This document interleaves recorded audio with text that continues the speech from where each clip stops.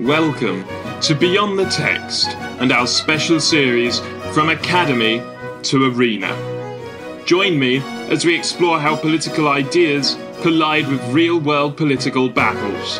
Each episode unravels the complexities of translating theory into impactful change. Get ready for a captivating journey into the pulse of political thought.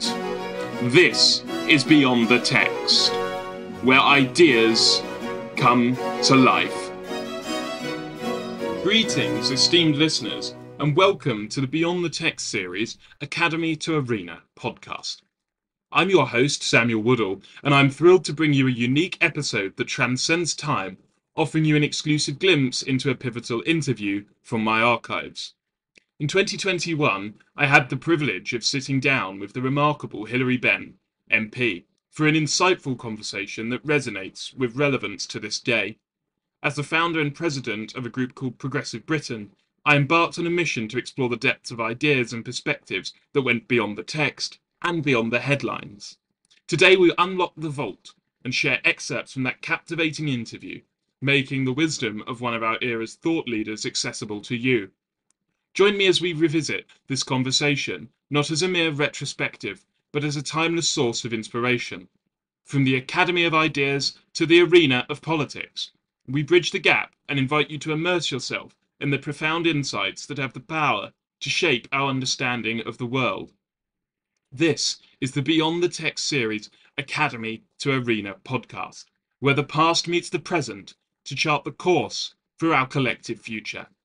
Stay tuned for an episode that brings the past to life and sparks new perspectives for the journey ahead. So hi everyone, I'd like to welcome our first guest speaker for this week, and it's the Right Honourable Mr. Benn, and having a portfolio that spans 7 years of being a Secretary of State under the Brown ministries and four shadow secretary positions. I don't think there's anybody who could be better to kickstart our In Discussion series.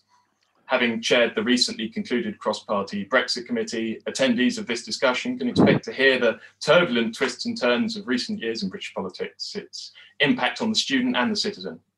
And moreover, during the COVID pandemic, Mr. Benn has championed educational provision for those most in need and deserve. So without further ado, please join me in giving a warm welcome to Mr. Benn. So, what do we do online? Do we grunt or? Yeah, just nod. Now I can see that Saviel has got it right by putting a hand up. Saviel is our international officer. Baptiste is our social secretary. Remy Brown is my vice president, and I'm president of the society. So, I suppose we can go to the questions. Okay, off you go. So first, I'd like to talk about your beginnings. So, whilst growing up, do you feel your family political discussions with, as you quoted, Brexit dinner and breakfast, dinner and everything in between shaped who you are and what you stand for today?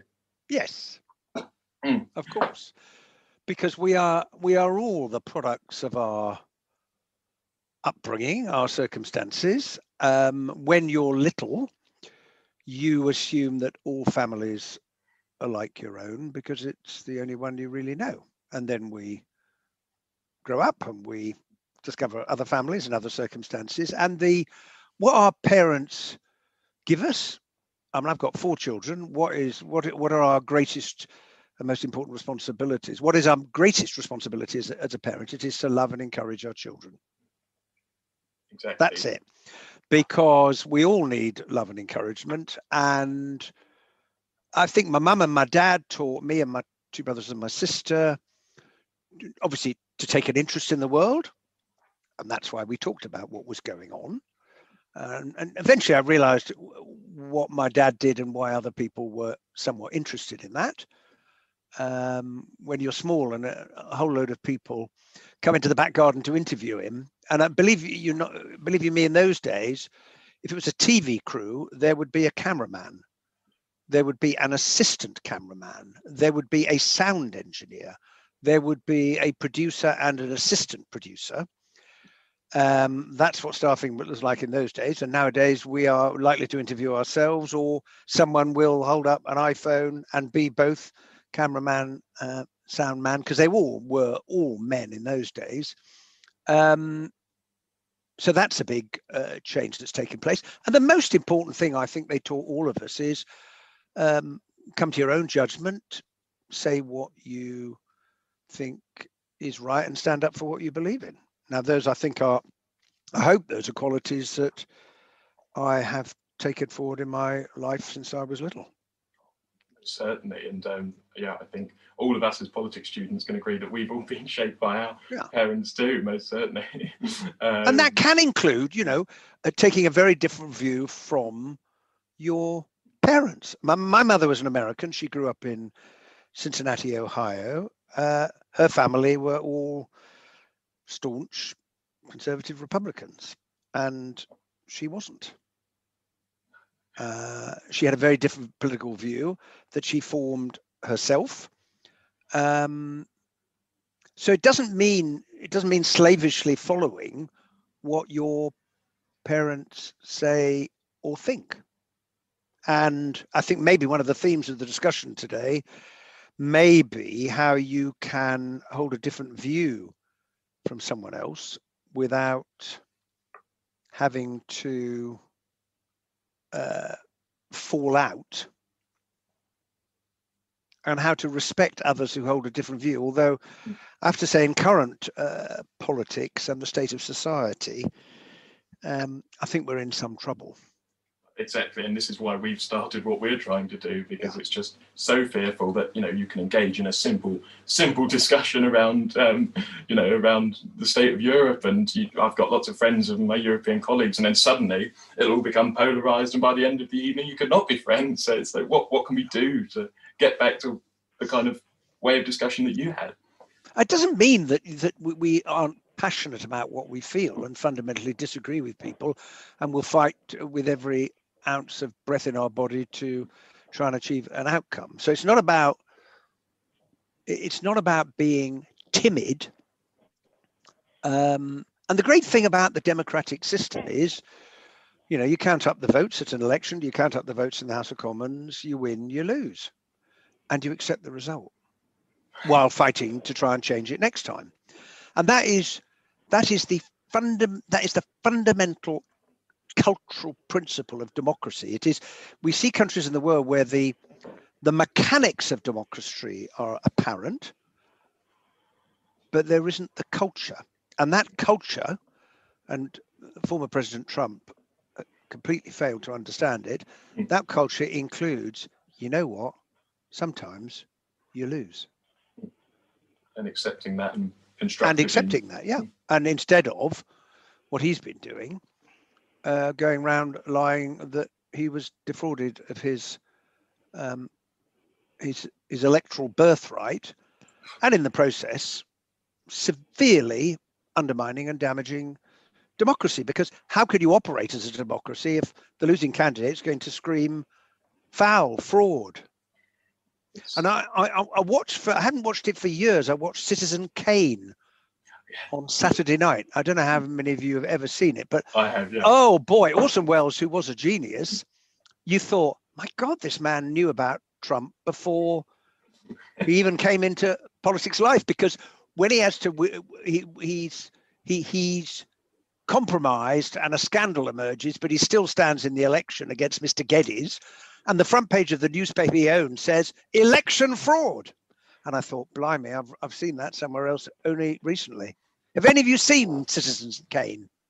Anybody? Yeah. You have, yeah. It was an extraordinary film because it was innovative in so many different ways, including, I'm told, showing ceilings, because in all films before then you had a set and the camera just looked straight forward, and in Citizen Kane you've got the camera leaning back, and there's Orson Welles and there's the ceiling of the room, and this had never been done before. So you always have to judge things not against the standard of today, but what was the standard of the time, to understand what was truly innovative. And now I'm taking up far too much time on the first question, which is we'll never get to the end. So come on, crack on. So the next question from your beginnings is, it's actually about beginnings more generally. I thought I'd do it in that sense. That I remember when I met you, I don't know if you'd remember, but at 2017 conference, it was only a fleeting thing, but I was outside the main conference hall And I remember saying to you, I was one of the youngest to be a delegate. I was only 16, so to be a delegate for my constituency was an honour. But I remember saying to you that at the time, I wasn't overly happy with the way the leadership was heading. And you told me to keep believing. So what would you say to a young person today who faces a divided political world? Well, the first fundamental truth, and congratulations on being a delegate at that age. I think when we come to conference for the first time, I remember coming to a compositing meeting where, under the old arrangements, you turn up holding your resolution from your constituency, and everyone else who had a resolution on the same subject would pile into the same room, and you could agree a composite provided you could find the words to make a composite that were contained in at least one of the resolutions. So sometimes you get to the point where someone say, has anyone got a spare hand that we could put in? And I thought I had a jolly good resolution for my constituency, and there were two trade union leaders who came in and just said, right, we're going to do this and this, bish bash bosh, and that was it. And I left that compositing meeting a lot wiser and understanding the nature of power in organisations. I think that's the first thing. Second fundamental truth is that most of the time in the Labour Party's history, some or more Labour Party members have been unhappy about what the leadership is doing. So why is that? Because we are a broad church. I am a passionate believer in the Labour Party as a broad church. Because if you're going to win elections, you don't do that by purifying yourself down to a narrow sect and say to the voters, right, you've all got to think like this if you're going to deserve giving us your vote. No, you need to appeal broadly to people who one hopes will see politics and the right values and the right policies as a means to improving their lives and their communities, because that's why the Labour Party was founded. And there's so many examples of how the Labour Party has done it. But the third truth is that Labour Party members on the whole tend to love talking about the achievements of Labour governments gone by, and they tend to talk with great anticipation about what the next Labour government will do. But when they actually have a Labour government in office, not all members are entirely sure that they enjoy the experience. And that's just an observation based on reflection over many years. And why is that? Because Labour Party members will tend to wake up in the morning conscious of the wrongs that have not yet been righted, the things that remain undone. And we must never, ever lose that aspiration to change the world for the better. But it's also really, really important to pause occasionally, like climbing up a mountain when you have to stop to get your breath back, and just to turn and gaze at the place that you have come from, because that reminds you, blimey, look at what we have done so far, and that then fills you with encouragement to get on to the next thing. And my advice would be exactly the same as you tell me I gave to you when we met. Keep believing, because the opposite of belief in hope and betterment is despair and cynicism. And sometimes people will say to me, oh, Mr. Benn, I'm very, very cynical. And I say, well, that's jolly interesting. But tell me, what do you do with your cynicism in life? Do you take it to work with you in the morning? Do you keep it in a cupboard at home and have a conversation with it when you come back at night? And the reason I make that point is that cynicism will get us nowhere. Cynicism has never been a motivating force for good, ever. So criticism, doubt, all of those things, wholly proper, wholly legitimate. A good politician doubts him or herself all the time. Beware the politicians who are utterly certain. But cynicism, no thanks. So I hope we can see that behind Starmer in the future as well as we move forward as a party. So my next question, which we formulated from the committee, is on your political career. So yes. The first one is in relation to obviously an important topic at current is how and why would you say you changed your opinion on the European community between the 1975 vote and the vote in 2016? Well, that's a really interesting question, and it wasn't just me. It was the vast majority of Labour Party members, because for those, and none of you will remember this, but in 74, 75, about 2/3 of the Labour Party and the trade union movement were very opposed to membership of the common market and wanted to come out. And Wilson became Prime Minister after the February 74 general election, and had said, how are we going to deal with this? Because we've got a strong pro-European group. Roy Jenkins had led the 69 Labour MPs to vote in favour of the European Communities Act in 1972, which is why it passed. And there was a lot of bitterness about that. But Roy Jenkins and those who supported him were passionate believers in Europe. Ted Heath, in fairness, he was a passionate European because of what he'd seen in the 1930s. He had seen Hitler, he had fought Hitler, and he understood that the European Union was above all else a political means of preventing a return to fascism and conflict on the continent of Europe. Now, we always had a different perspective in Britain because we hadn't lived under the yoke of fascism. We were latecomers. We peered over the garden fence at what the EU was up to and eventually said, can we join in? And famously, President de Gaulle said no. And then President Pompidou said oui.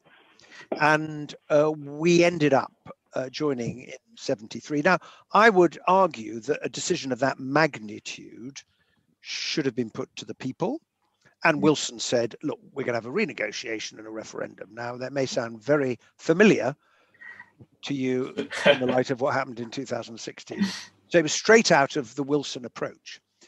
And why were we like that? Because we made arguments about democracy, which had force then and still have force now.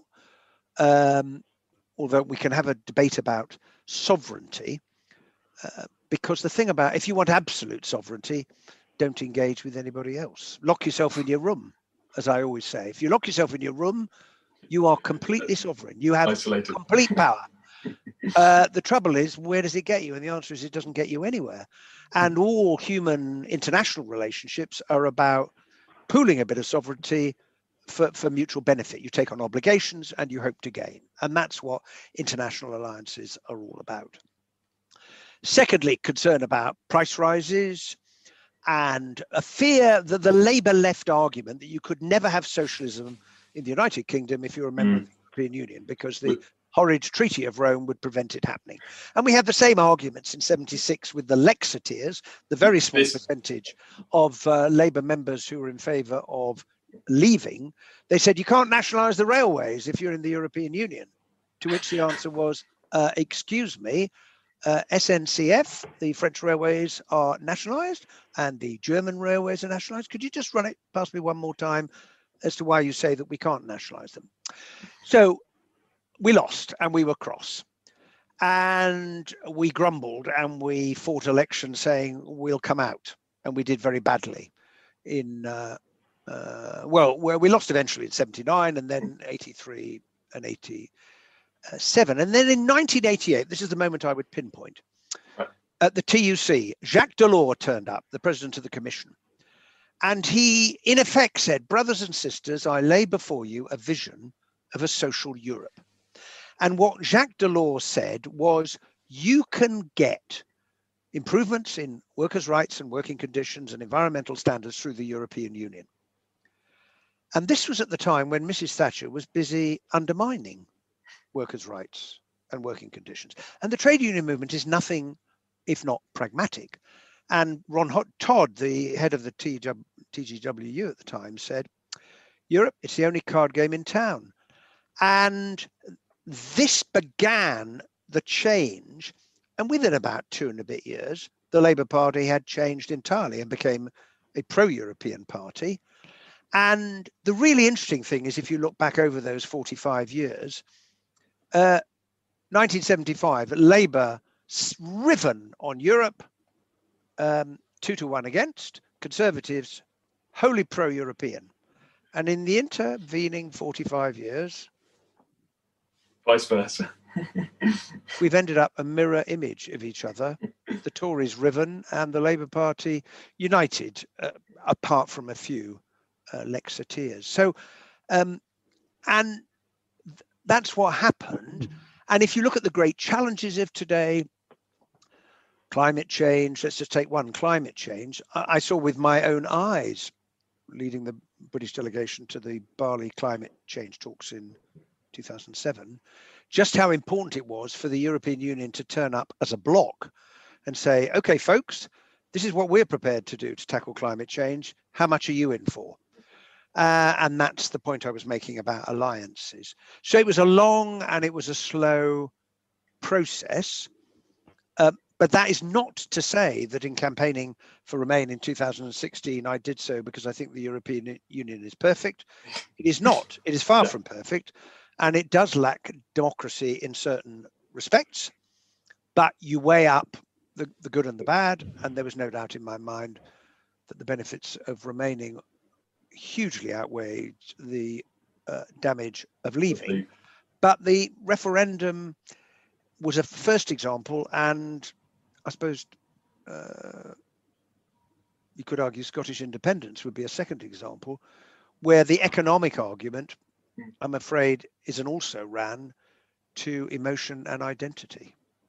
And I would say that, and this is just with one other point, is that in that referendum in 2016, if you talk to a lot of my constituents and said to them, do you feel you have any control over the way in which the world has changed, your life has changed, your community has changed, quite a lot of them would say, no, I don't.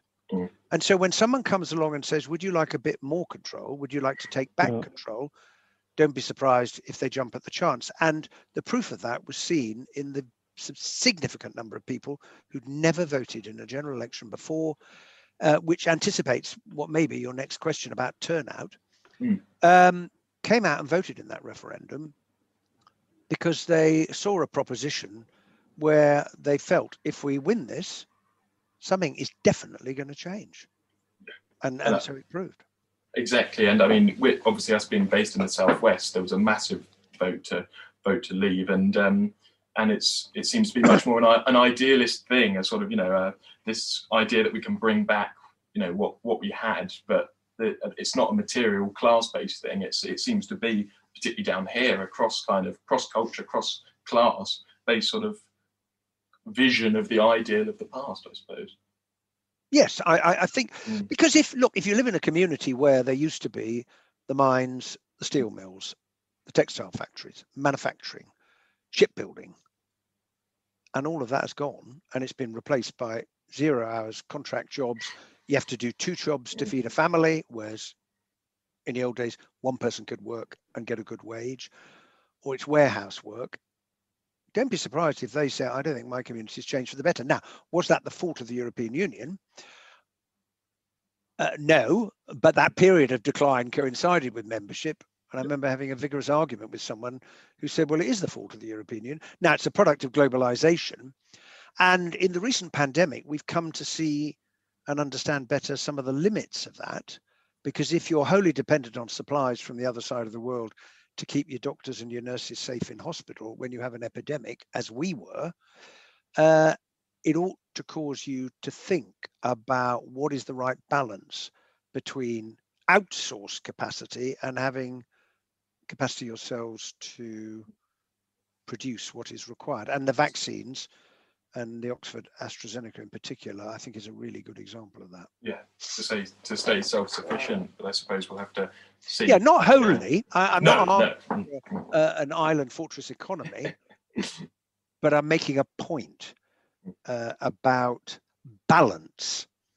And I think so many of the things that we are discussing is about getting the balance right, because as climate change demonstrates, it only takes a little change, a slight increase in temperature. People may say an extra 0.5 degree, 1 degree. Well, what's the problem? It's a nicer sunny day. You go talk to scientists who will say, well, at that 1 degree, the pest and disease that at the moment is kept in check wins out over trees and plants and species. And then you've got a whole other problem because the balance, ecological forces held in balance, has been changed. And the same is true in politics, in my view.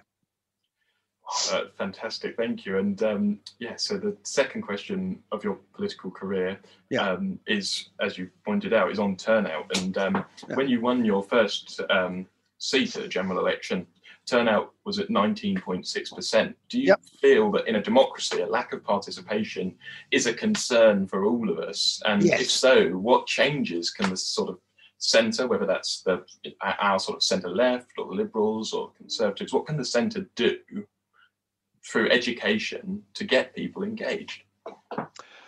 Well, this is a very interesting and important question. Now, in my defence, my by-election was held on the day of the European elections, when loads of people didn't vote anyway, and it was not the lowest by-election turnout ever, because in the Second World War there was a turnout of just over 9% in London. But it was the lowest turnout in a non-wartime by-election for Parliament, until my good friend and colleague Lucy Power was elected in Manchester Central. And I sent her a text saying, "Dear Lucy, many congratulations and thank you so much for removing me from the footnote of shame for the lowest turnout in a parliamentary by-election." And she took it in extremely good grace. I was really, I'll be honest, I was quite shocked that it was that bad. And of course, you take it personally. And I said at the count, this is not good for democracy. Now, why was that the case? By-elections tend to have lower turnouts, and there are other factors. But ultimately, people come out and vote if they think they've got a stake in society and they see politics as a means to deal with the problems around us, to improve our lives. And it is no accident that the highest turnout you will find in the leafiest, most prosperous places in the country, and the lowest turnout in the poorest places in the country with high turnover. It's absolutely no accident at all, because I have many constituents who, when you talk to them, don't feel that politics has anything to do with their lives at all. People will say, "What's the point in voting? They never What's it going to do for me?" And nothing ever changes. Now, as I get older, I get slightly more politely militant when someone says that to me. And I remember talking to a young woman on a doorstep in Barnsley during Dan Jarvis's by-election, and she said, to be perfectly honest, and I'm a bit ashamed to say, I've never ever voted, and I don't really understand this politics business. What's it all about? And so I had a conversation with her, and as I was looking around, I noticed just up the hill was a sign saying, Sure Start Centre here. And I said, well, take an example. That Sure Start Centre up there, where do you think that came from? Yeah. And the answer is, it came from politics, because Labour stood on a manifesto in 97 with a lot of commitments, one of which was to establish a network of Sure Start Centres. And these things don't fall out of the sky. They're not suddenly delivered one day out of the kindness of someone's heart. They are a struggle. But boy, is it worth it. And we are at the moment regularly applauding the greatest achievement of politics and political values in our country, courtesy of the Labour government of 1945 to 51, and that is the establishment of the National Health Service. Now, if that doesn't demonstrate the astonishing power of values and politics and participation to radically change people's lives for the better, and it's probably even more popular now than it was when it was established by Nye Bevan. And what made it happen? In the end, millions and millions of people taking a pencil and putting a cross on a piece of paper. And that's how we created the National Health Service. And that is the argument for participation in the political process.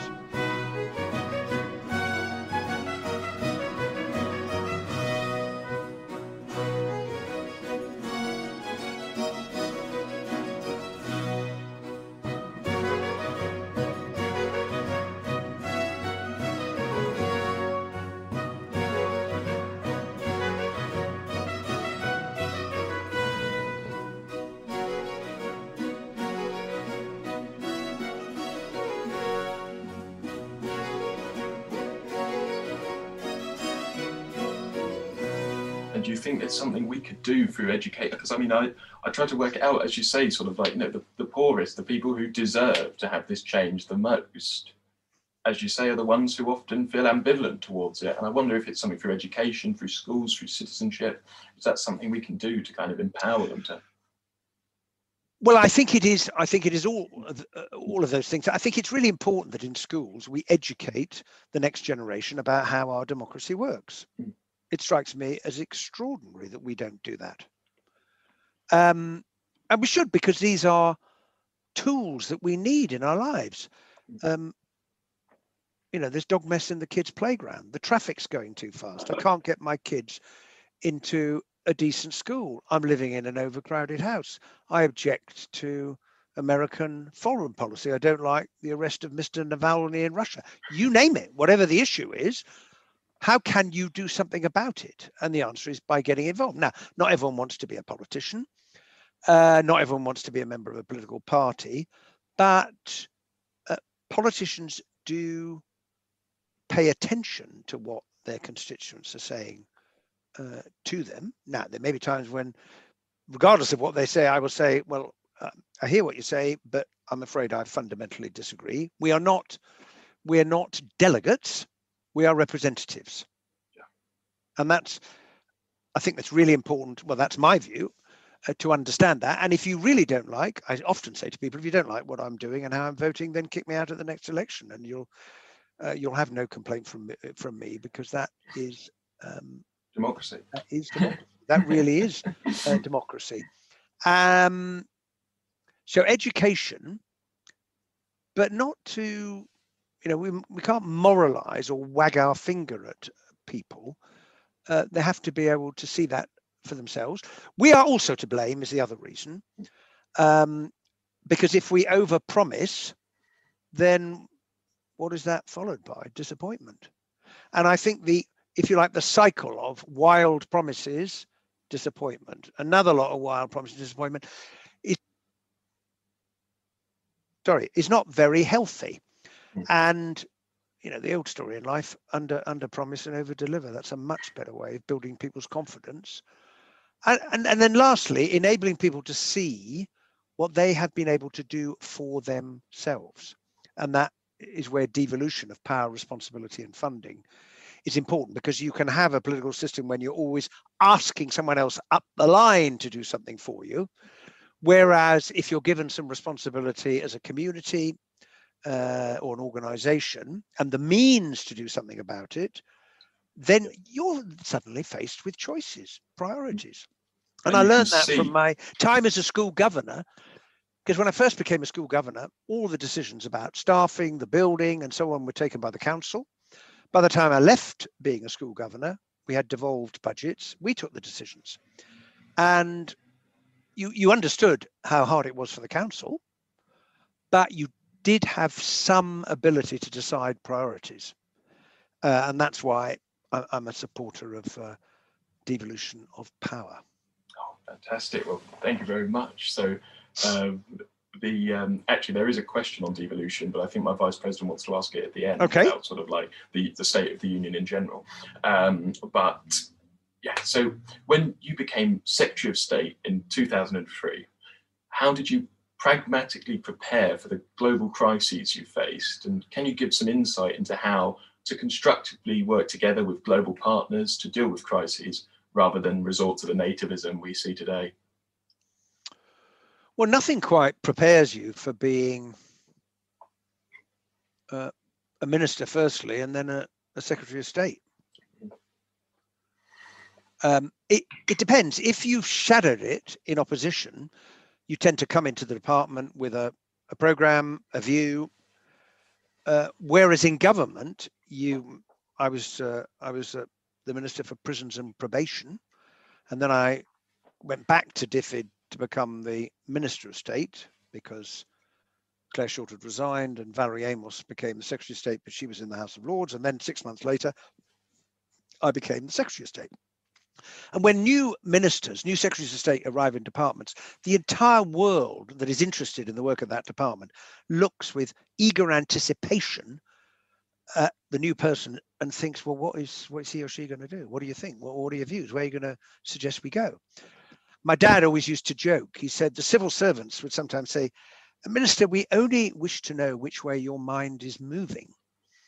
And he would say in jest, if only they knew that my mind was completely stationary, because you're still working it out for yourself.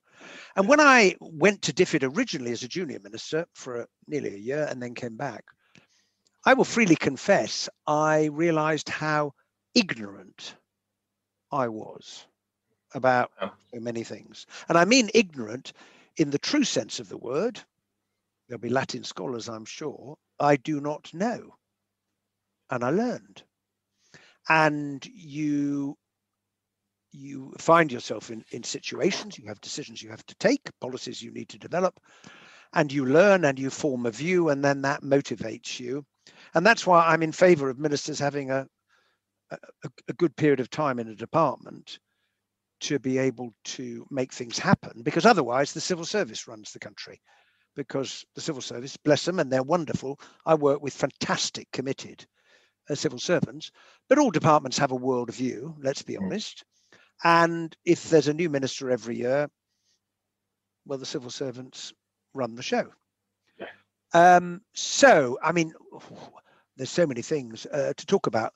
One priority was getting the UK aid budget up, which we did. That Labour government became the first government in British history to commit to a date to achieve the 0.7% target, which of course was achieved, and all credit to David Cameron for doing that, for putting the legislation on the statute book. And lo and behold, Boris Johnson and Dominic Raab have decided to cut it from 0.7 to 0.5. And I mean, of all the promises that we have as a country have made to all of the people in the world, to betray the promise you made to the very, very poorest people is, in my view, unforgivable. Absolutely unforgivable. But that involved debt relief. That involved working to persuade other countries. And I suppose the apogee of this was the G8 in Gleneagles in 2005. And there was a great movement. And we did get real commitments.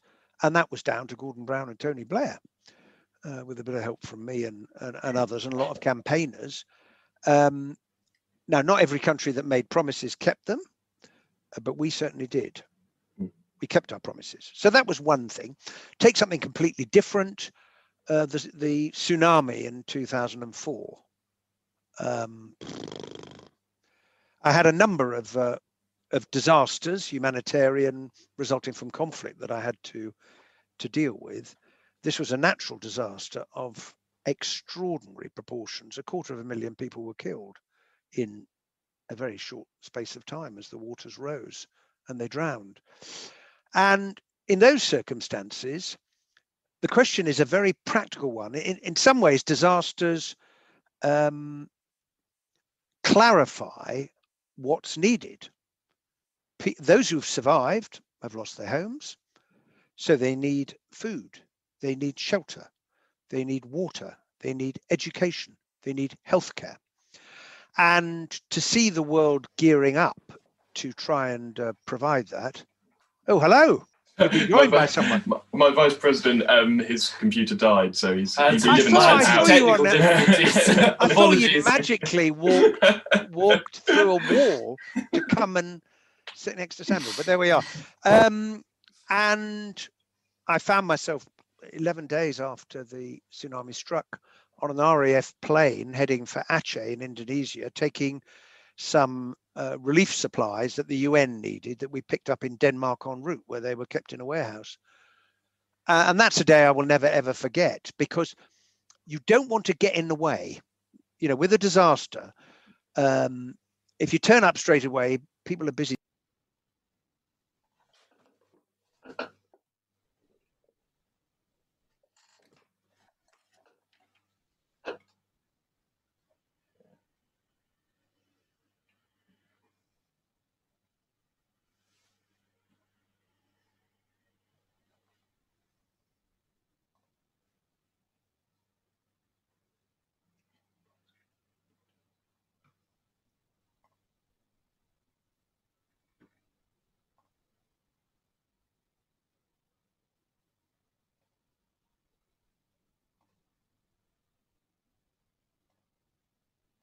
you don't really know what it is you're looking at, because you can't imagine what was here before the tsunami. And then I started looking at the ground, and I noticed that the tarmac of the road had been peeled off like a piece of icing on a cake and tossed 40 yards in that direction. And then I looked further and I saw 4 sets of metal reinforcing rods that were on their side. At which point I realized there'd been a building here, and the tsunami had come in and had literally stripped the building off the reinforcing rods and flattened them. And what that really brought hope to me was the sheer power and force of that torrent of water as it came in. Blimey. Now, just a sort of coda to this, one of the things I did as the International Development Secretary, based on this and other experiences, was this. I reflected that when disasters strike, the UN tends to appeal for money to respond. And I thought, this really doesn't make any sense. It's like there being a fire in your accommodation today. You ring up the fire brigade in Exeter and say there's a fire, and they say, okay, we'll be there as soon as we can. They put down the phone and they then have to issue an appeal. Can anyone contribute some money for ladders? Will anyone buy the diesel to put in the petrol, the tank of the fire engine? Anyone got any hoses? Can anyone sell us some water? And I thought, this is ridiculous, because the UN ought to have a standing capacity. So I proposed the establishment of an emergency relief fund that the UN could draw on in the first instance to buy the tents, the water, the medical kits, work with voluntary organizations to provide education and other things. And it became known as the CERF, the Common Emergency Response Fund. I went to New York, to the UN. I proposed that it be established. Britain was the largest initial contributor, and there was sufficient support to make this happen. So it's an example of what I was trying to describe earlier. I took my experience of working with different disasters, saw what worked really well, saw what didn't work quite so well, and proposed a change that I thought would make the humanitarian system work better. And so I look back on that as something that I did, which I'm proud of doing that, because that's part of what you are able to do when you're in a position like that. And a bit like the way you spoke about your change of mind from the vote in 1975 to 2016, I suppose that is the spirit of prudence and pragmatism, that when you gain constructively more knowledge, that is the whole essence. But sure, what did Keynes say famously? When the facts change, I change my mind. What do you do? And I think that sums it up, because there's no good hanging on to a view in the face of the evidence, unless, although I'm now going to argue against myself. If you were able to produce evidence that showed that capital punishment significantly reduced the murder rate, I would never, ever vote to bring it back, because there are other considerations. Yep. And for me, on that issue, there is a moral consideration. So that's politics. People have, and that's life, that's human beings. We have a whole range of views. We can be persuaded here. We have some absolute principles here on which we will not compromise. Oh, fantastic. Well, thank you so much. We'll go on to the next question, which is an exemplification of your how renowned you are across the House. I mean, applause from both sides of the chamber is not usually deemed acceptable, I was reading, but do you think your address to the House on such a emotive issue as airstrikes in the Syrian crisis are an exemplification of cross-party unity in times of political uncertainty and global instability? Well, look, airstrikes against Daesh. I always have to point this out. People say, you voted to bomb Syria. No, I voted in favor of airstrikes targeted at the fascist génocidaire, otherwise known as Daesh or ISIS, given what we know they had done. Now, it was a slightly unusual situation because I was the Labour Shadow Foreign Secretary. I held a diametrically opposed view to that of Jeremy Corbyn, the leader of the Labour Party. The Labour Party didn't have a whip in that vote. So members were free to vote the way they thought was right. But it was, I think, almost unheard of to have, well, I think unheard of to have the Shadow Foreign Secretary standing up at the end of a debate to argue counter to what the leader of the party had argued at the beginning of the debate. Yeah, I was not a popular person with the Labour Party members who were passionately opposed to taking part in airstrikes against Daesh. And when I say I was not very popular, that is a bit of an understatement. But I'd thought long and hard about it, and it's all set out in the speech. But I came to the view, these people are fascists. We know what they're doing. We're being asked for assistance. We're already taking action against them in Iraq. We are flying oversight missions in Syria, but we're currently not authorized to fire at anything. So in one sense, militarily, it was quite a small change in respect of what was at that time a wholly porous border, because Daesh had, well, it was almost at the gates of Baghdad. Exactly. This was a very serious crisis. But if you're asked for help in those circumstances, you either say, yep, we should do our bit, or you say, I'm really, really sorry about this, but it's not my problem. I hope it all turns out okay for you. I'm off to look in the other direction. Yeah. And I thought that was just not a position that I could justify or explain. And I respect hugely those who are pacifists, but I am not a pacifist.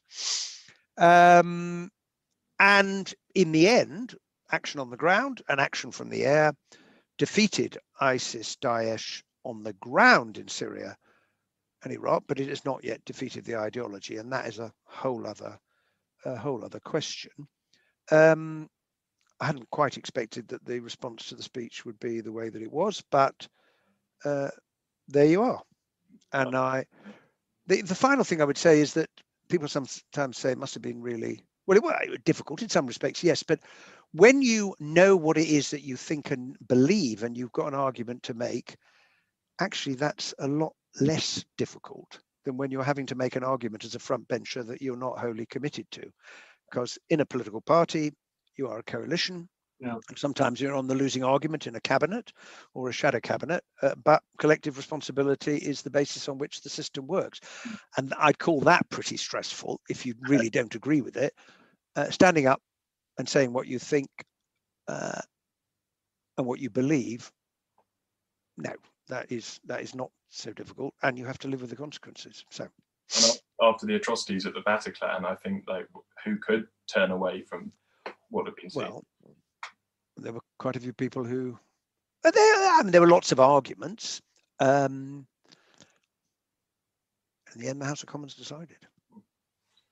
Well, thank you, and we'll go on to the next one, which is again about sort of the idea of consensus politics across the chamber. Your chairmanship of the Brexit committee showed prudent politics and consensus building, working with Oliver Letwin and Yvette Cooper on an extension, and then your own Benn Act itself.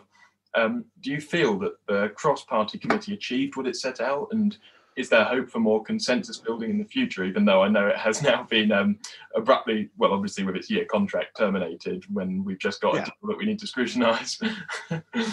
Well, I must confess that the Brexit Select Committee was not the greatest example of consensus building, not for the want of trying, because, as you'll know, the British Select Committee system works very much on the basis you seek consensus across the members from different political parties.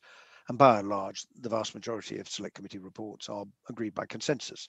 I'm afraid that was not the case with the committee that I chaired, because the members felt passionately about Brexit, for and against, and it wasn't always possible to reach an agreement on what to say. Well, we could have reached an agreement by saying very little. And I thought, there's not much point in doing that. So one of our recommendations famously was, we said that a no-deal Brexit cannot be the policy of any responsible government. Well, that was not a view shared by all members of the committee.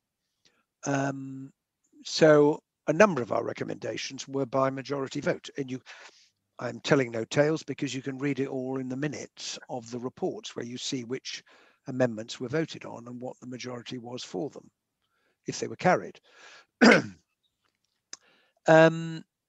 So it was difficult on occasion, I have to say. In the House of Commons, things changed dramatically after the 2017 election, when Mrs May, from her point of view, rather carelessly lost her majority. And we had this extraordinary period of 2.5 years when the government was not in control. Now, generally speaking, that doesn't happen because of our electoral system. You have to go back to, well, there was a formal, of course, coalition post 2010, so there was a government in control, it had a majority. You have to go back to 74 to 79, when Labour scraped in the October with a majority of, what was it, 4 or 5, and that gradually eroded, Lib-Leb pact and so on, and eventually we lost the vote of confidence by 1 in 79, which triggered the election then, and Mrs Thatcher was elected. And it was extraordinary because the government didn't bring anything of any import to Parliament, aside from Brexit, because he had no confidence it would get through. And on Brexit, the real problem for Theresa May was that MPs who had voted and campaigned passionately for Brexit were not prepared to vote to give effect to it. Because, now, okay, we as the opposition, we voted down her deals for reasons that we made clear, and we got a lot of opprobrium and criticism for doing that. But if Boris Johnson and Ian Duncan Smith and others had voted for her deal first time or second time or third time, then Brexit would have happened on that basis. And it did eventually happen in respect of the withdrawal agreement, because Tory MPs who were unhappy about lots of things to do with Brexit, because I don't think they'd really faced up to what it meant in practice. Too many people believed you can leave and keep all the benefits. I mean, really, look what's happened in the first month. Talk to the fishermen, talk to the fashion industry. Northern Ireland, as you and look at Northern Ireland. I remember you being one of the only people who raised Gibraltar as an issue. That's one thing I can remember from conference, that you were one of the only people I could see mentioned. Well, Gibraltar, at least there is a political agreement which they now have to turn into a treaty. And I mean, the Spanish government's been very pragmatic in negotiating that with the UK. So the one thing that we did work very closely with people on the other side of the house was preventing a no-deal Brexit. And that was the origin of the Cooper Act, as it became known, and the Benn Act. Because I worked with Oliver Letwin and Dominic Grieve and Philip Hammond in the end and others. And we were a grouping who had very, very different views on about how the Brexit story should end. Oliver Letwin would say, the moment any deal comes into view, I'm voting for it. Yeah. But the one thing we agreed on is we were not going to allow any Prime Minister to take us out with no agreement, i.e. a no-deal Brexit. And that formed a majority, which then resulted in those two acts passing. Now, I don't think Theresa May would ever in practice have taken us out without a deal. I wish I could say that of Boris Johnson, but I can't. Although, if you think back to Christmas Eve last year, in the end, I think Boris Johnson, for all his bluster and threats, even he realised he couldn't impose a no-deal Brexit on the economy, especially we're in the middle of the worst economic crisis for 300 years anyway. Yeah. And you're in the southwest of the country. You know, how would you explain to beef and lamb farmers tariffs of the order that they would have faced if there had been no trading cooperation agreement? Well, you couldn't, because they'd have been going out of business. And there's enough people going out of business anyway, because Boris Johnson, for all his claims to want to get rid of red tape, has just dumped the biggest load of red tape, bureaucracy and cost on British business in history. And he's just concluded the first trade deal in history where we have made trade with our biggest trading partner more difficult. It's completely unique. And even to anyway, you're getting me worked up on the subject. But I'm sure we should move on to other things. Yes, well, we can go on to current affairs. Okay. So the first one on that respect is I was watching it live, and when you raised the distribution of laptops to children for educational purposes in the chamber on the 6th of January, do you feel that the government have gone far enough, and was there a lack of logistical planning over the Christmas recess? It seems to me at least. I don't think the government had fully thought this through, because if you're going to close the schools, and they should be the last thing to close and the first things to reopen in the pandemic, because education is so important to our life chances, particularly children who come from the most disadvantaged backgrounds, because going to school opens a window on the world and gives us self-confidence and aspiration. That, along with the love and support of our parents, those are the two most important things. And it's a practical point. I had a head teacher in my constituency contact me and say, the DfE has cut the number of laptops they're going to give us. So I asked a parliamentary question, and lo and behold, the government announced that they were going to restore the number that she'd asked for. But I have many constituents who live on low incomes. The children, the family may not have a laptop. And even if they've got a laptop, they may have no broadband, and they may not be able to afford the broadband, and they won't be able to afford the 4G charges for their children to be logging on and doing their schoolwork every day. So it's no good talking about providing online learning when a section of the pupil population simply cannot take part. And therefore, the government's responsibility is to make sure that they can. In exactly the same way, it's the government's responsibility to make sure the children don't go hungry. Hence the row about free school meals and holidays, and the current row about the £20 increase in universal credit, which we're fighting very hard to get the government to make permanent in the current crisis. They've yet to give that commitment. But for many of my constituents, that's the difference between having enough food to eat and not. And you look at food bank usage. I look at the number of food banks in Leeds. You know, we are the 6th richest country in the world in the 21st century. And last year, 1 million people went up to a complete stranger to say, I know we've never met, but could you help me out? Because I can't feed my family this weekend. And there is something fundamentally wrong. It's a disgrace. About our society that happens. Because when I was growing up, there weren't food banks in that way.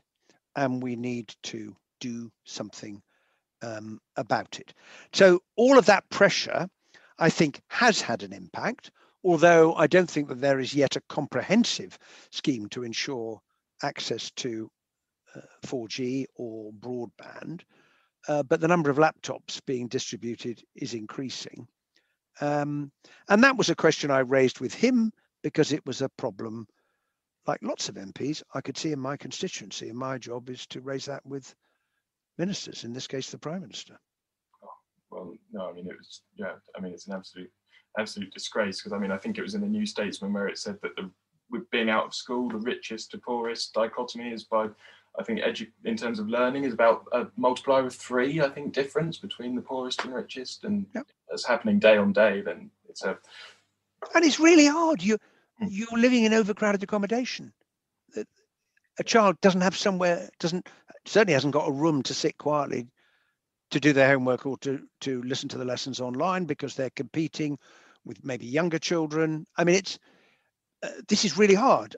It's also been hard for a lot of people who are working from home, who find the same thing, particularly if you've got 2 people in the household or more, and anticipating what you might be coming on to, the impact of all of this on students, which is another group, as we touched on at the beginning, who have had their education very significantly disrupted for very understandable reasons. Because I must say, when people write to me and say lockdowns, they don't work, I'm sorry, they do.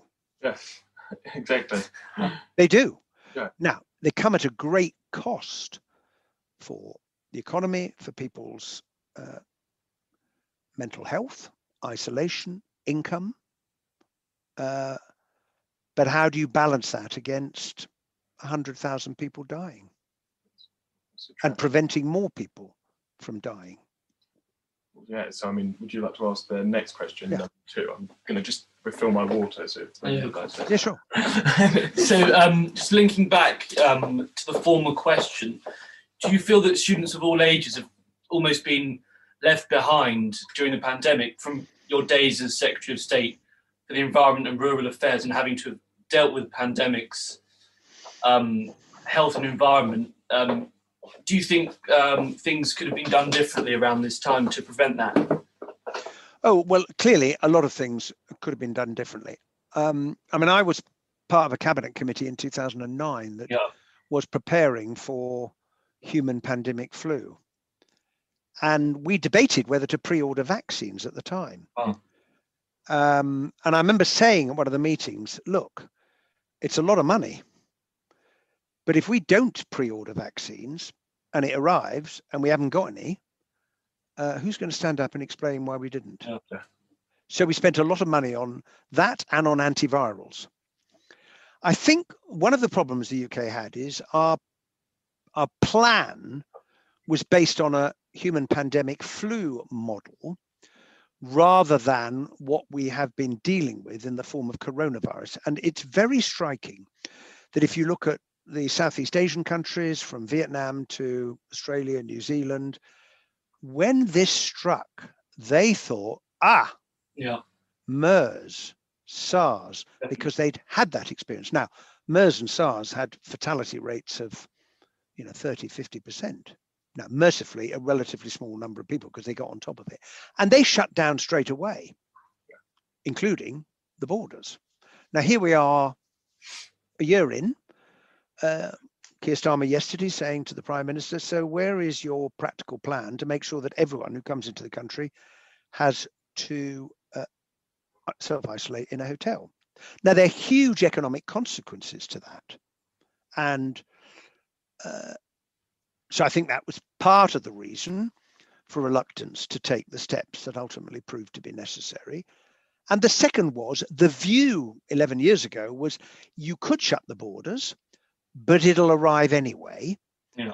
And it will delay it for maybe 4 or 5 weeks. And I also remember saying at a meeting, yeah, but if it delays it for 5 weeks, that's 5 weeks nearer to finding a vaccine. Yeah. Is that not beneficial in itself? And if the French close their borders, believe you me, the papers the next day in Britain will be saying the French have closed their borders. Why haven't you closed your borders here? So it was very scary, I have to say, this experience on that cabinet committee, as because in human pandemic flu, you could be looking at much higher death rates. And of course, the experience from Spanish flu, it killed people of all ages, people of your age. Yeah. And the one mercy of coronavirus is it doesn't kill young people. Now, because I think that would be, well, it's difficult enough as it is. Obviously, the older we get, the greater the risk. There's no doubt in my mind the government was slow to lock down originally. I think that's self-evidently the case. I think, could argue there have been 2 further occasions when they've been slow to lock down.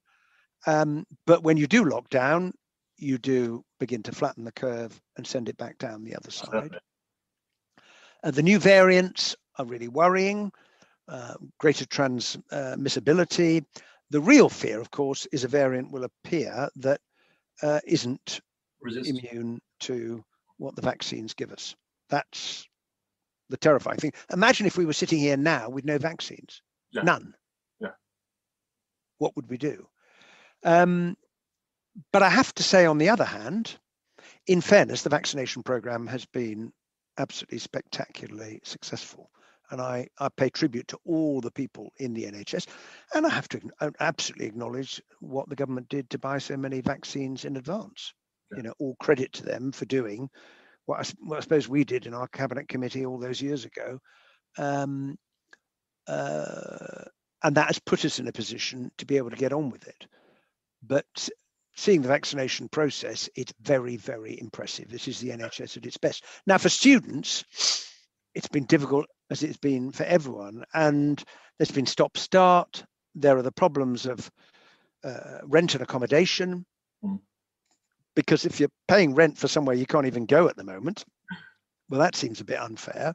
Some universities have offered some partial remedy, but the non-university accommodation providers, in my experience, despite my and other MPs' best efforts, basically say, terribly sorry, but you signed a contract for a year.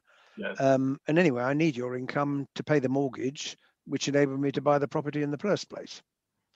So as you go down the chain, you see other people who are affected, those who own shops in the centre of Leeds not getting the rent.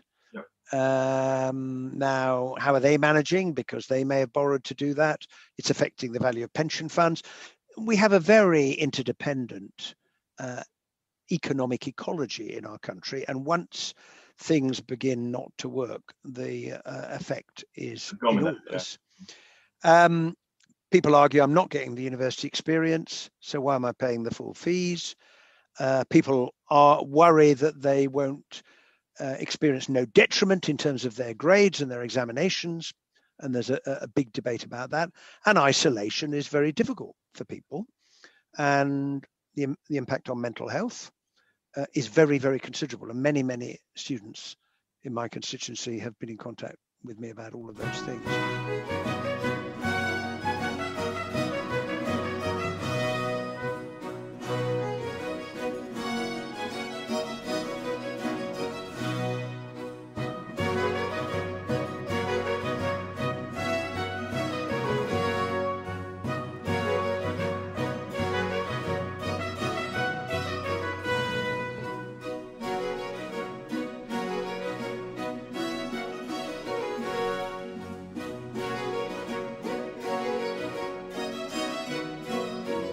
Can I ask you a question, since you've raised this?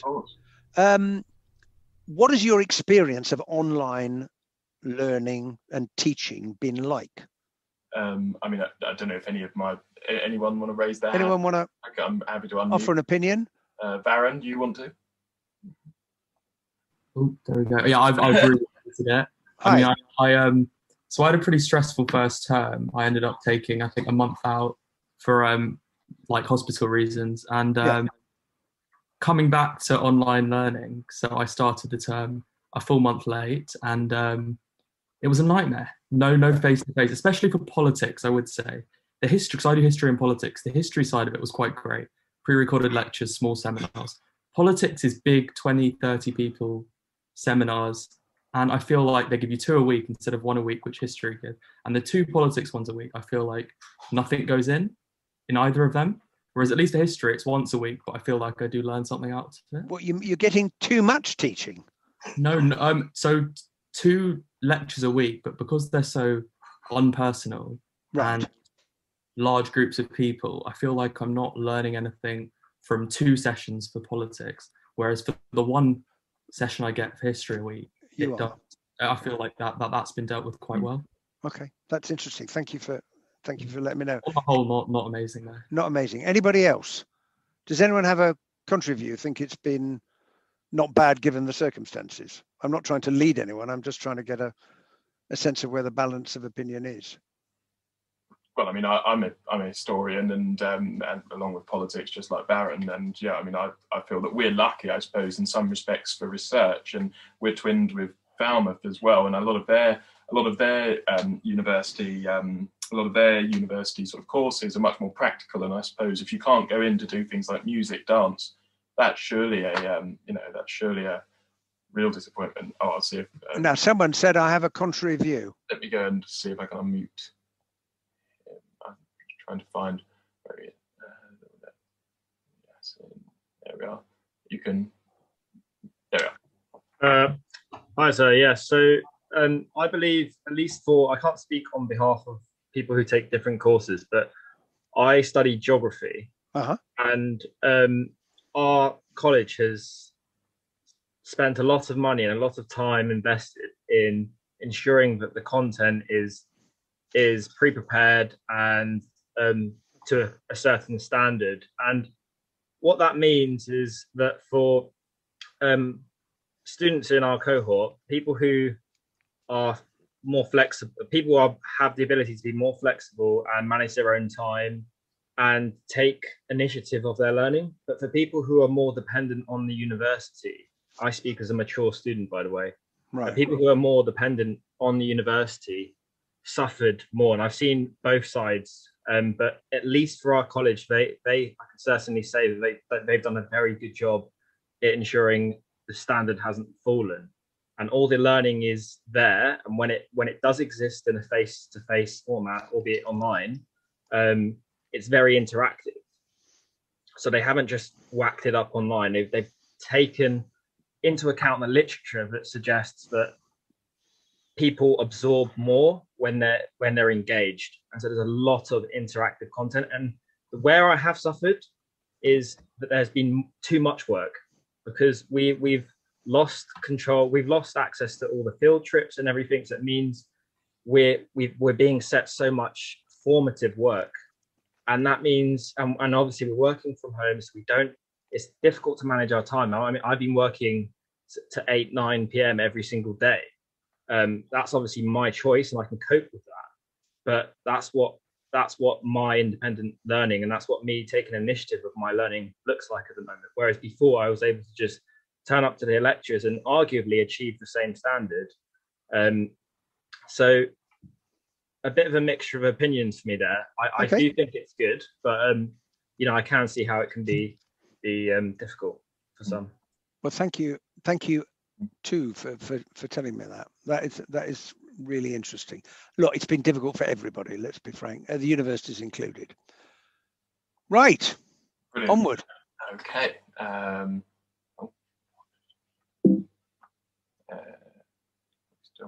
Still. Sorry, there was a little bit of a technical glitch there. Can you still hear us? I can hear you, yeah. Perfect stuff. We were slightly worried then. Do you want to do question 3? In relation to your comment on the shortfall of Northern Ireland food supply on the 13th of January in the House, under the trade agreement, do you feel the government has failed on their promise to the whole of the union? And with nobody discussing the trade agreement since the termination of your committee on the 16th, what can be done to scrutinise the future of the deal? I mean, we've seen in recent days as well, since I wrote the question, with sort of like graffitiing happening in Northern Ireland already, sort of like what is the future of the agreement in that respect? Oh, well, where to start with this?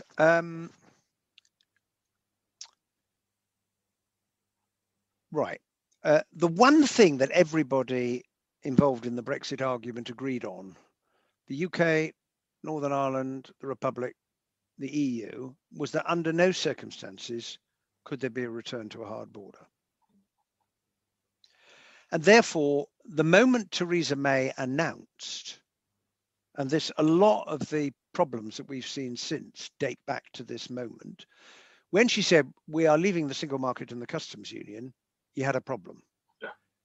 You had a problem for this reason.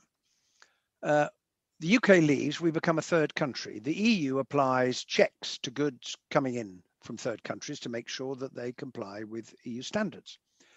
If you're not going to have a hard border between Northern Ireland and the Republic, question, where are you going to do the checks on goods that may move across those 280 roads from the north to the south? And there were two ways of doing it. One way, which is what Mrs. May proposed, was sort of to leave the United Kingdom in elements of the single market and sort of the customs union, the Chequers Compromise, so that you could say to the EU, look, you can have confidence that we're still producing goods to the same standard, therefore there's no need for any checks. And that, of course, was anathema to the Brexiteers. And Boris Johnson famous in Ireland and said no Conservative Prime Minister would ever agree to a border down the Irish Sea, because the other way of doing it is to check the goods when they move from GB to Northern Ireland by having in effect a border in the Irish Sea. Now, having made that promise, Boris Johnson became Prime Minister, didn't like what Mrs. May had proposed, and promptly agreed to a border down the Irish Sea, which is why the DUP were so angry with him, because he did what he promised he wouldn't do. Moral, I wouldn't take everything that the current Prime Minister says at face value. Gospel.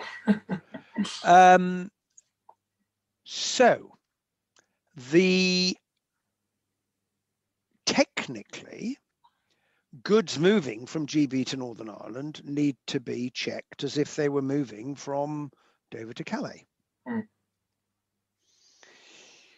And this is part of the withdrawal agreement. Now, the withdrawal agreement said, look, what we need to decide is which of those goods moving from GB to Northern Ireland are at risk of entering the Republic of Ireland.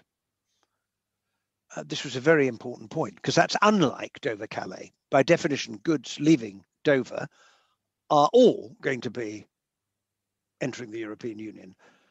But all goods moving from GB to Northern Ireland are not necessarily going to end up in the European Union. So the job that the Joint Committee, on which Michael Gove and Maroš Šefčovič sit, was to try and work out how do you do this. Now, the EU's opening position was all goods are at risk unless you can show me that they're not. And the UK's opening gambit was to say none of them are at risk unless you can prove that they are. Okay? And they sort of met in the middle by these grace periods. So Michael Gove came to Parliament and said, look, I've got an agreement.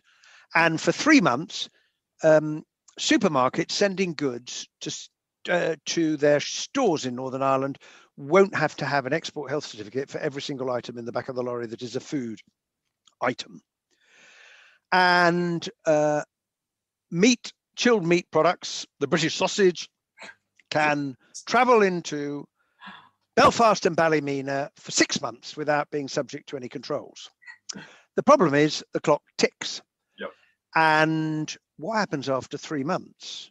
Because if you peer in the back of a supermarket lorry and count the number of separate food items, each of which requires an export health certificate, each of which costs 50 quid, 100 quid. There's a lot of items in the lorry. Is that where we're heading? Now, my argument, and I've said this to the European side, is frankly, if someone goes shopping in Belfast or Londonderry, yes, it's possible that a prawn sandwich or a piece of pizza will end up in the Republic in the boot of a car in a fridge because someone's gone shopping over the border. That's what people do. Is this really a threat to the integrity of the single market and food safety standards? No, it isn't. But the Commission has a tendency, and we've seen that repeated in the last few days, to say, well, the rules, the rules. And by the way, you agreed to this. So that's the first point. The second point is the deal was done very late, Christmas Eve. People who've just sent stuff back and forth without ever thinking about a form, entry, summary declaration, a certificate, a check, a vet, suddenly find a mound of paperwork, cost and bureaucracy. And in the middle of a pandemic as well. And indeed in the middle of a pandemic. So we learn that seed potatoes, there's a big seed potato industry in Scotland. They can't send their seed potatoes to Northern Ireland. So these are the inevitable consequences of Brexit. And therefore, there's a deep irony in seeing people who argued passionately for Brexit, the Prime Minister, the DUP, complaining bitterly about the consequences of the policy that they argued for. Like it's just the EU being picky and difficult. No, the EU will say, we're just applying the rules. Yeah. You knew what the rules were. Well, what are you complaining about? Now, having said that, the sensitivity of all of this in Northern Ireland is very considerable. And you referred to the graffiti. The fact that people have been withdrawn from doing checks tells you how serious this is. Exactly. And shows how sensitive the huge gains from the Good Friday agreement are. And what we need now is some pragmatism, in which I hope the EU will say, all right, for supermarkets, you're a trusted trader, you don't need export health certificates. And we're going to have to try and address each of these. It may not be possible, but the DUP is arguing that the whole Northern Ireland Protocol should go. But the Northern Ireland Protocol is there to safeguard an open border. Because if there's nothing, then eventually the European Court of Justice will say an unauthorised item ended up in Paris. The reason is Republic of Ireland, because you've left the back door open, namely an unpoliced border. But there cannot be a return to a hard border. So that is what the Joint Committee is now grappling with. And Michael Gove and Boris Johnson have seized the opportunity gifted to them by the Commission by their crass, insensitive and utterly stupid decision to invoke Article 16 over vaccine supply, which they reversed within about 4 hours when they realised how crass, stupid and insensitive it was. It has given the government an opportunity to say, look, we can't go there. So can we agree a pragmatic way forward? Kind of forgetting that the last people to threaten to blow up the withdrawal agreement and the protocol, to destroy it, was the British government when they brought forward their clauses to the Internal Market Bill, which was then used as leverage to get the grace periods we've now got, which the government says it wants to extend. I apologise for the length of the answer, but that is the best explanation I can give you of what on earth is going on at the moment. Fantastic. And there's lots of people you can read. You should follow Tony Connolly on Twitter from RTE. He is absolutely brilliant. Both what he says and other people that he retweets from, who are close observers of what's going on. So if you're interested, Tony Connolly, I recommend. And I'm not on a retainer, I hasten to point out. Right. Now, what's next? On a slightly lighter, in relation to recent polling, it suggests that the public believe that Marcus Rashford and Piers Morgan have done a better job at holding the government to account than Keir Starmer. Why do you think that's occurred? Well, I don't necessarily believe that is the case, because Keir Starmer does a fantastic job every week in holding the government to account, and it's a very uncomfortable experience for Boris Johnson. But I suppose if the newspapers say X is doing a great job and Y is doing not so good a job, perhaps it's not entirely surprising that the polling comes out in the way that it does. Having said that, I want to pay enormous tribute. I don't know what Piers Morgan has done, but Marcus Rashford, what a guy! What a guy who's in many ways, from very difficult circumstances, his upbringing, relying on free school meals, but that's what's motivated him. Exactly. It's his own experience. And although he's a very well-paid footballer now, playing for Man U, he had the courage to stand up and speak out and got enormous public support. And the government realised, oh, bloody hell, we can't cope with this. We're going to have to do something. Yeah. And it does demonstrate, even when you are not in power, whether you're in the opposition or you're not in frontline politics at all, if you've got a good argument, and you can express it, and you can build alliances, you can make governments change their mind. And that is an encouragement, particularly for oppositions that have lost rather few elections in a row. It doesn't mean that everything is lost. Now. Well, yeah, I mean, as we are sort of running to time, we'll... Yeah, because I'm being reminded that I need to go in a little while. So what are the other questions? I think you had a few more. Yeah, I think we'll... What are the ones are you particularly keen on putting? I think we'll go to Baptiste, our secretary, who would like to ask. We want to finish with a couple of light-hearted ones. So okay, fine. Baptiste, he wants to just ask a couple on his behalf. Okay. Is he unmuted, or do I need to...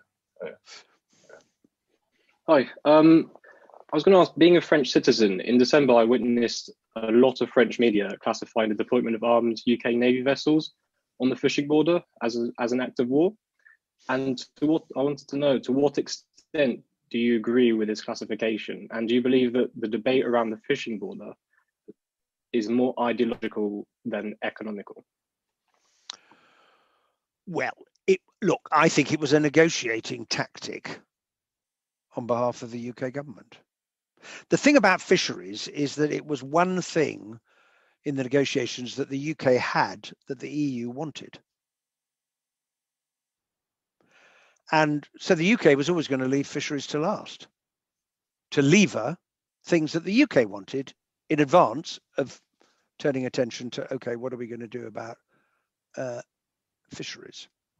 That's the first point. The second point is that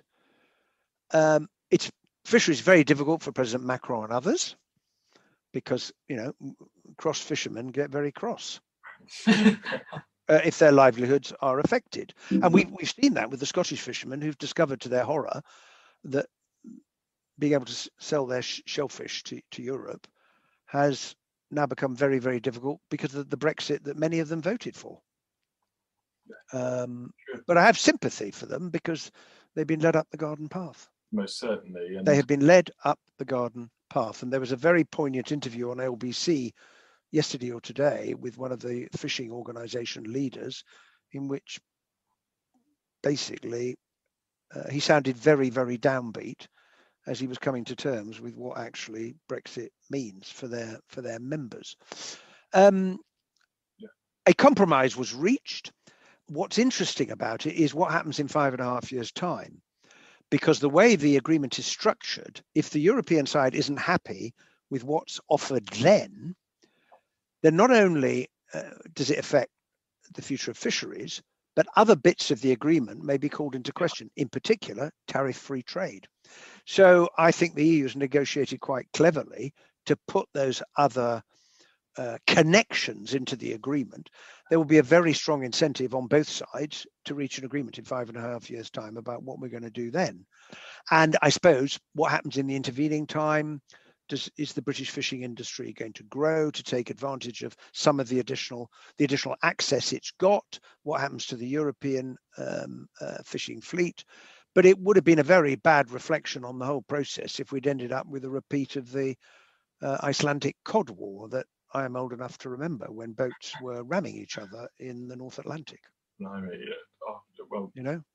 Well, thank you so much for that. And I think the last question from us, I know that we've had a couple of questions from members, but the last question from us is sort of just a sort of fun one. Is next week we have ex-Liberal MP, Deputy Leader of the House, Tom Brake on the call. Would you support his calls for like constitutional reform?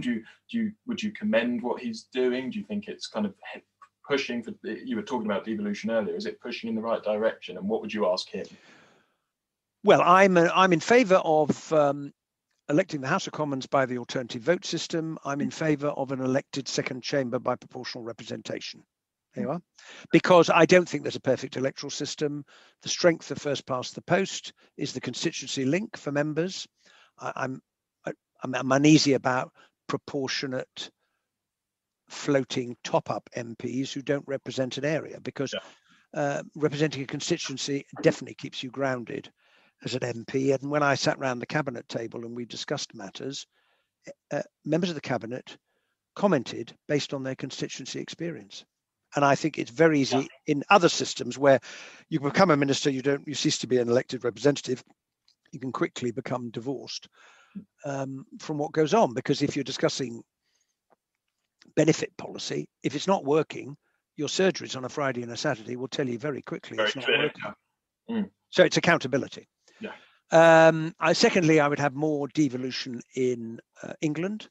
I'm opposed to Scottish independence because I think Scotland has a very large degree of power, and rightly, but I think Scotland also benefits from being part of the whole, namely the United Kingdom, as the vaccine rollout demonstrates. Yeah, most certainly. Frankly. So, but give my best to Tom when you talk to him, okay? In regards, of course, your father was a very renowned politician. Do you think he would be? Was he proud about the side of the Labour Party you've aligned with? Well, he had his own views. You know, he said he was a great European, but he didn't like the European Union. And he that remained his view for the whole of his life. He was part of the Socialist Campaign Group. He was, but it's an exemplar of the broadness of the Labour Church. And I want us to be a broad church. Always going forward as well. Yeah, definitely. And that means respecting that other people in the Labour Party may have a different view to you. It doesn't make them a traitor. It doesn't make them a red Tory. And one or two other things that some of us have been called by other members of the Labour Party, which I find quite distressing, really. Have the argument about the issue. Debate the subject, the merits of the policy. Don't kick the man or the woman. I've been called a bleeding heart Tory before. Have you? Yeah, many times. And I've been called a Blairite and sort of all the sort of manner of. There we are. Well, the thing about labels, and it's an important thing in life, labels are often a way of avoiding listening to the argument of the person putting it, because you can just say, "Oh, they're just a Blairite, they're just a Thatcherite," and listen to the argument. I remember bumping into Teddy Taylor, he was a right-wing Conservative MP, I think by his own admission, in the division lobby when we were voting to ban fox hunting. And I said, Teddy, I'm very surprised to see you in here, because I'd made an assumption. Tory, on the right, must be in favour of fox hunting. He said, Hillary, I'd never really thought about it. I was invited to a local hunt. It was the most disgusting thing I ever witnessed. And from that moment on, I resolved if I got the chance to vote to ban it, I would. And we walked through the division lobby together. So it's an important lesson in life. Yeah. Well, now, did you say there were just a couple of other quick ones before I have to go? I'll go first to Yasin. I know that he's got a question, and then to Baron, and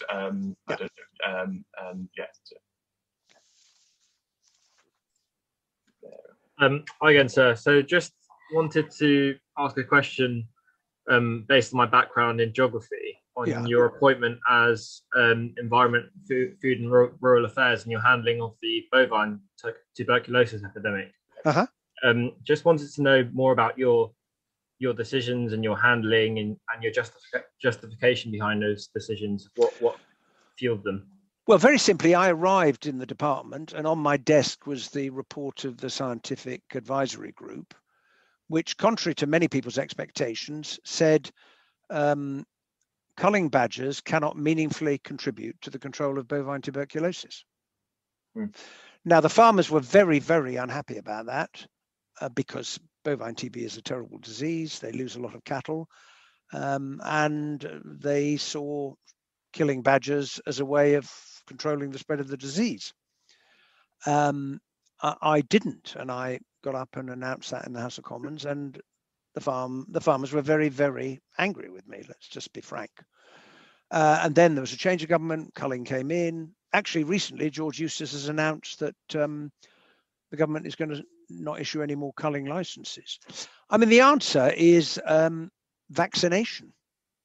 But the reason the farming industry didn't want vaccination of cattle was because you couldn't then export your cattle to the EU or elsewhere. Because at the time, the EU would say, well, how do I know that this cow, which is showing positive, is positive because it's got TB or because it's been vaccinated? And so there was a lot of work to develop what's known as a DIVA test, to differentiate an infected from a vaccinated animal, DIVA, D-I-V-A. And a lot of work has also been done to try and, well, you can inject badgers, but it's very time consuming to catch them. I visited the scientists at Weybridge who were trying to develop a vaccine that would be surrounded in food that only badgers would like to eat. So you could drop it outside their sets and they would gobble it up, and they were trying different basically recipes as to what was going to work. And there will now be a move towards vaccination of cattle. So there were economic reasons against doing what you might have thought was sensible in the first place, which was to vaccinate. That's a very short answer to a long and complex story, but thanks for asking.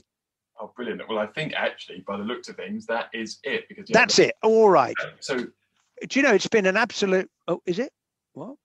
Luke had one question. Oh, did Luke? Yeah, if he's still on the call. If Luke's... Is Luke there?